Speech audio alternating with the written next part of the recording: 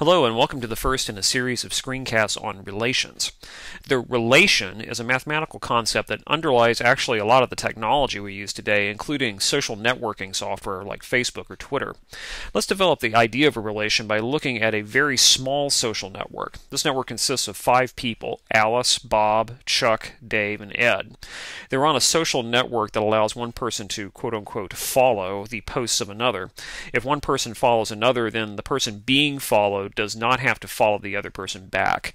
So let's suppose that the network currently looks like this. Alice follows Bob, Chuck, and Ed. Bob follows Alice, Dave, and Ed. Chuck doesn't follow anybody. He's like a celebrity. Dave follows Alice, Bob, Chuck, and Ed.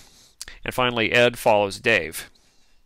So we have a tangled web of connections here, and if you think about a real person's Twitter stream or Facebook network, it gets hugely more tangled than this in real life. So you might ask, how does the software that manages this network keep track of who is connected to whom in the network?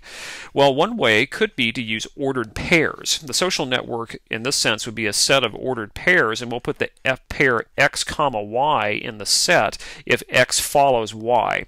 So for example, this small social network could be represented as the following set of ordered pairs: Alice, Bob, Alice, Chuck, Alice, Ed, Bob, Alice, Bob, Dave, Bob, Ed, Dave, Alice, Dave, Bob, Dave, Chuck, Dave, Ed, and finally Ed, Dave.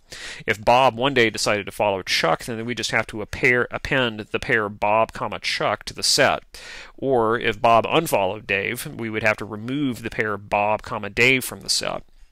So what we have here is a set of ordered pairs. If we let P be the set consisting of people in this network, that would be Alice, Bob, Chuck, Dave, and Ed, then our social network really in this representation is a subset of the Cartesian product P cross P. And in fact, it consists of all the ordered pairs X, Y in P cross P such that X follows Y. So if you think this sounds like our ordered pair representation of a function that we saw in earlier screencasts, then you'd be on the right track. However, notice that our social network here is definitely not a function, because there's lots of instances where a single person quote-unquote maps to several others, like Dave here, who maps to 4 different people. But that doesn't make this set theoretic model of a social network a bad idea. It's just not a function. But that's okay. It's an accurate and pretty handy way of representing and keeping track of relationships between people. So since this is a handy way of keeping track of relationships, it's no surprise that what we've described here is called a relation. Here's the formal definition, although there's really not much to it. Let's let A and B be sets. Then we're going to define a relation from A to B to be just a subset of A cross B. And sometimes, like with our social network, the sets A and B are the same. In that case, if we have a relation from a set to itself, which is just a subset of A cross A, we call that just a relation on A. So in other words, a relation from A to B is just a collection of ordered pairs, where the first coordinate belongs to A and the second coordinate belongs to B. It may not be all of A cross B, but it's just a subset of ordered pairs from A cross B. This minimalist definition here is really actually useful because relations can model all sorts of interesting and useful things due to the lack of rules that are in the definition. A couple of pieces of terminology before we look at more examples. If R is a relation from A to B, then we say that A is the domain of the relation and B is the range. There is no concept of a codomain for a relation. We only speak of domain and range. So here are a couple of other useful examples of relations besides social networks. Let's consider the relation R from the set of all words in the English language, which we're going to call W here, to the natural numbers, defined by R is the set of all ordered pairs in W cross N, such that the length of the first coordinate equals the second coordinate. So every pair in this relation here is an ordered pair where the first coordinate is a word and the second coordinate is a natural number. What are some examples of pairs that belong to this relation? Well, one example is dog, 3, because the length of the word dog is 3. Another would be cat, 3, and another would be Michigan, 8. What this relation really is like a very simple database where you could look up a word and it tells you how long the word is. An example of a pair that would not belong to this relation would be dog, 2, because the length of the word dog is not equal to 2.